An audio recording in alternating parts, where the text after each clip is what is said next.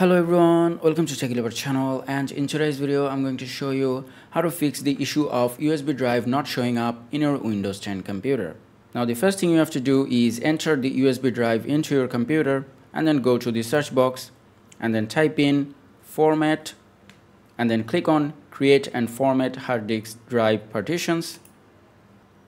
Now in here you can see that the first one is my hard drive and the second one is my SSD, and they will be labeled as basic. And when I scroll down a bit, you can see that this is the removable or the USB drive, and it is not showing up in my computer because it does not have a drive letter. As you can see, this one has a drive letter C, this one has a drive letter D, but this one does not have any drive letter. Now all you need to do is just right click on it and then click on change drive letter and paths, and then click on add. Now select a drive letter from here, usually F, G or H, something like that. So I'll just select F and then click on OK. And as soon as I did that, you can see that the USB drive is now showing up, and here you can see my USB drive. Now if this method doesn't work for you, what you need to do next is go to the search box and then type in device manager and then click on device manager from the top.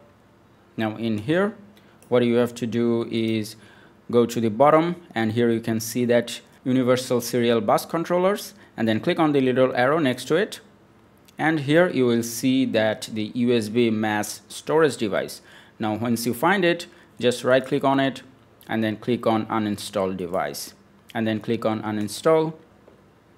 Now after that, go to action and then click on scan for hardware changes, and that will reinstall the latest driver for that device. And here you can see that my USB drive showed up again, and if we go at the bottom here you can see that it is available, and this should fix the problem. Now if it does not, there is one last thing that you can try. For that, go to the search box again and then type in power and then click on power and sleep settings. Now from the right, click on additional power settings. Now in here from the left, click on change when the computer sleeps, and then click on change advanced power settings.